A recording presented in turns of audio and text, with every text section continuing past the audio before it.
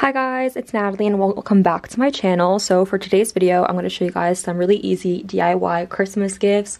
These are perfect for a doll collector or even just to make for yourself or for your dolls. So I'm going to show you guys 3 DIYs. I'm going to show you guys how to make a miniature doll-sized tote bag.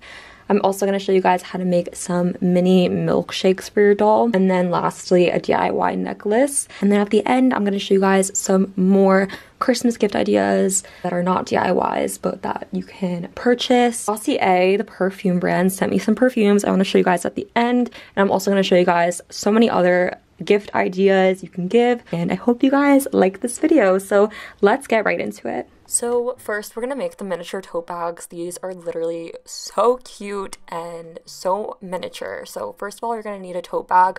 You can sew one, hot glue one together. There's a ton of tutorials on YouTube. Mine are from Amazon though. You're also going to need some vinyl. I was going to use this glitter vinyl, but I just changed to a regular black vinyl and make sure it's heat transfer vinyl. I get my vinyl from Amazon. And you're also going to need a Cricut. So a Cricut machine is like a cutting machine basically. If you don't know how to use your Cricut, I would suggest looking videos up on YouTube. That's what I did. This isn't really a Cricut tutorial because I'm not that good at using it yet. But you're going to find an image and upload it to your canvas. I just found this one on Pinterest and then I made it into a PNG. And then you're going to upload that onto your mat and mirror it. And when you're ready to cut your vinyl, I just cut my piece of vinyl to the size I needed and put it face down on my mat, and it should look like this. And then I just uploaded it into my Cricut following the directions. By the way, for my dial, I usually put mine on iron-on because my vinyl is pretty thin.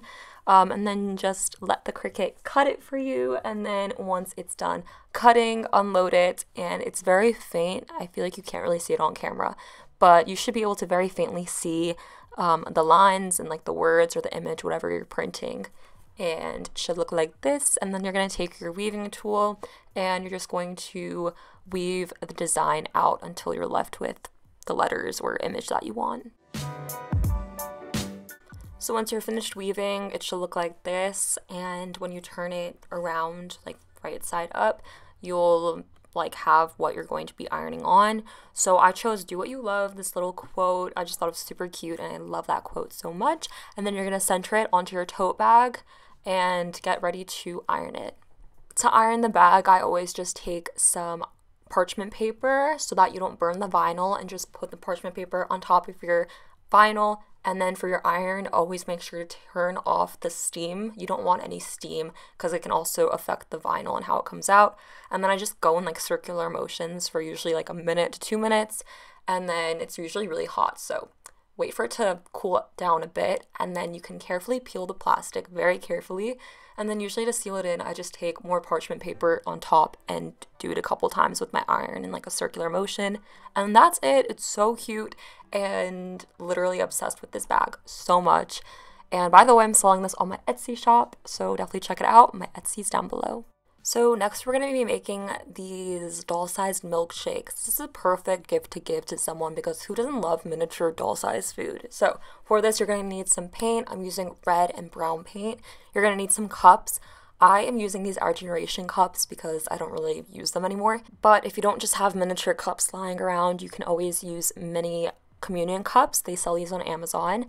And then you're also going to need stuff to decorate the milkshakes with. I'm using some different sized glitter, green, red glitter, white glitter, and then also you're going to need white puff paint or silicone. I'm going to be using silicone for this. So begin by taking your paint and a paintbrush and start painting the inside of the cup. You're going to want to use a lot of paint for this so that there are no like streak marks when you like look at the cup.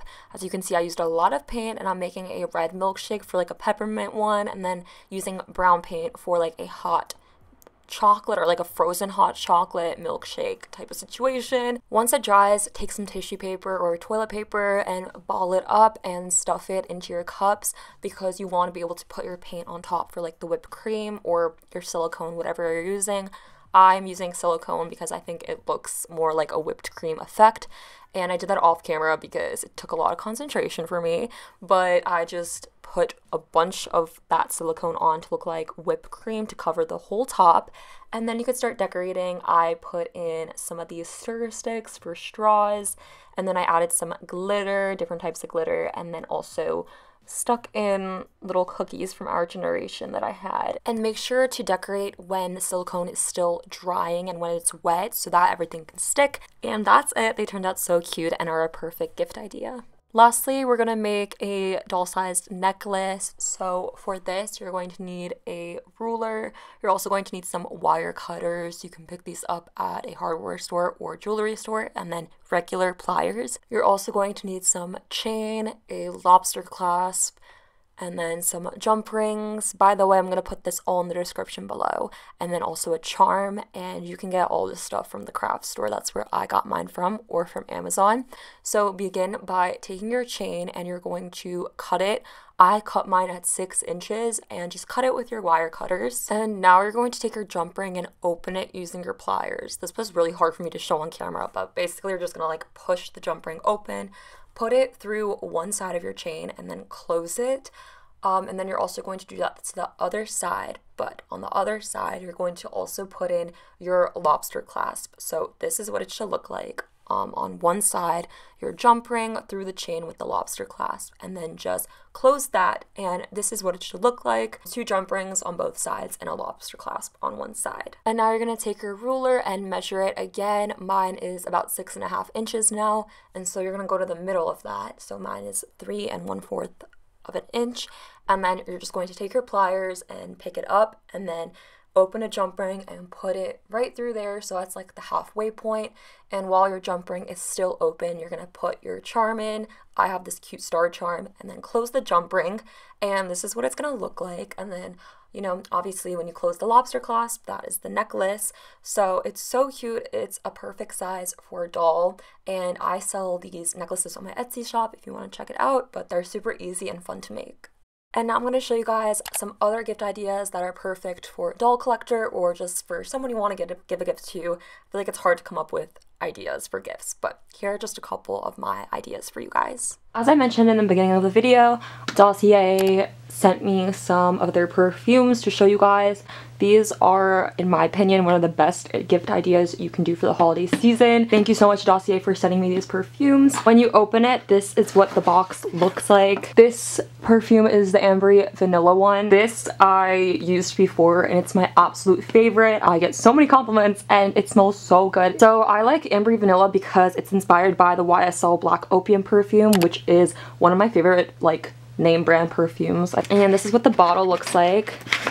They also are super long lasting. I've been wearing literally this scent for about 3 or 4 months, and it lasted me so long. And then here's the second one I got. I got the Gourmand White Flowers scent, and it's inspired by Flower Bomb. It's definitely like a sweet vanilla caramel type of scent, but it also is really floral. So if you like sweet and floral scents, this one is definitely for you. I literally love these perfumes so much. I cannot rave enough about Dossier, and they're such good gifts. So thank you to Dossier for sending me these. I literally love the scent so much. The next gift idea I have are organization items, especially if you're giving something to a like AG collector. You're perfect for organizing like office supplies, craft supplies, AG items, anything like that. So you've probably seen these crates before. They're super trendy. They're like all over Pinterest, and I've been trying to find these for a while, and I know they have them on Amazon, just a little bit more expensive. I recently went to the mall, and my mall just opened a Primark. If you don't know what Primark is, they have a lot of stores in like Europe. So I actually got these 2 crates for $2 each. On Amazon, these are like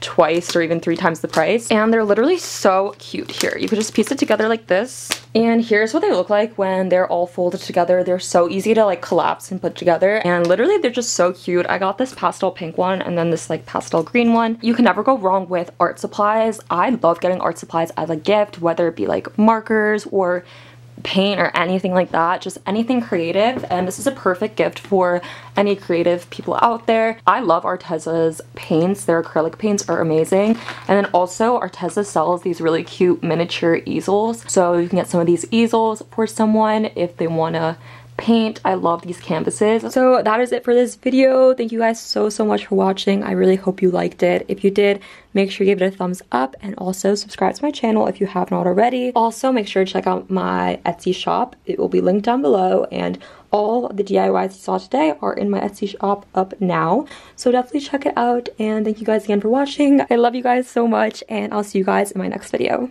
Bye!